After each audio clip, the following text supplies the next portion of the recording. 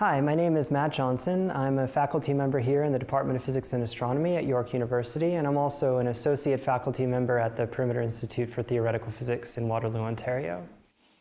I was born and raised in Chicago. I did my undergraduate degree at the Evergreen State College in Olympia, Washington, and I did my PhD at the University of California in Santa Cruz.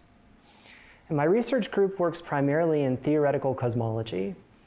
Cosmology allows us to study nature at its most fundamental level because we think that the universe began in a very hot and dense state, and hence it had energy scales much higher than those we can reach in terrestrial experiments like the Large Hadron Collider.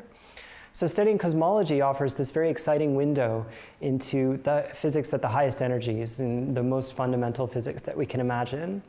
So in studying these theories, we get different predictions for cosmology. And my group not only works on studying what kind of predictions arise, but also how we can test these predictions using the cosmic microwave background radiation. The cosmic microwave background radiation is light that was formed almost 14 billion years ago when the universe became transparent. And the fluctuations in the cosmic microwave background provide a map of the density of the universe at this very early time. And by studying the statistics of these density fluctuations, we can gain a lot of insight into the most fundamental theories because they make different predictions. So it's a very exciting time to do cosmology. There's a lot of new experiments that are giving new data. And hence, it's a great time to do cosmology at York. So come help me figure out what the most fundamental theories of the universe have to say about cosmology.